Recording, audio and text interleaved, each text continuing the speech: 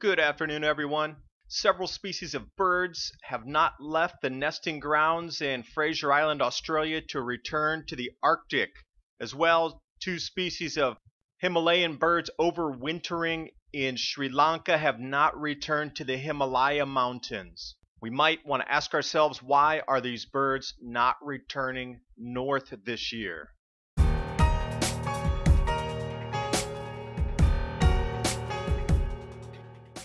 Starting off with the Indian pitta and the black-naped oriole, these two species of migratory birds usually head out in March and fly back into the central Himalaya. This year, no such thing is happening. They've decided to stay where they are. Beautiful birds. Wow, incredible colors on these.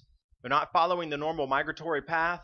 As well as what's interesting is they've found 5 new species that were not seen last year that have suddenly turned up in the exact same spot.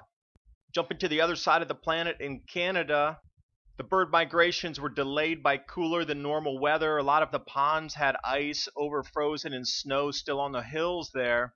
Seems since May a lot of this has melted off and the birds are migrating, but just as it was delayed crop planting, the migratory seasons of the animals are starting to change by this cooler weather pattern we're starting to experience across the planet. Quick look at where Ottawa is.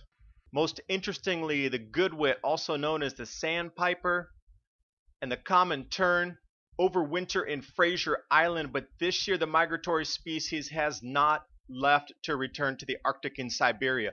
Both of them are staying put.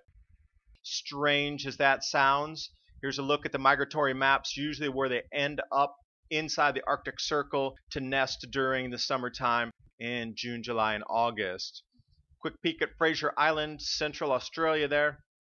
Interestingly though, birds within Australia are not migrating either in the normal pattern this year. The yellow-faced honeyeaters should be already flying from south to north, but it is not.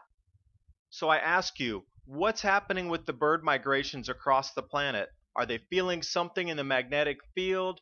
Do they sense something that the weather is cooling and they will not be able to survive the colder weather that comes earlier in the normal nesting areas? Thanks for watching. Hope you got something out of the video. Remember to subscribe to Adapt 2030 and I'll keep the stories coming to you.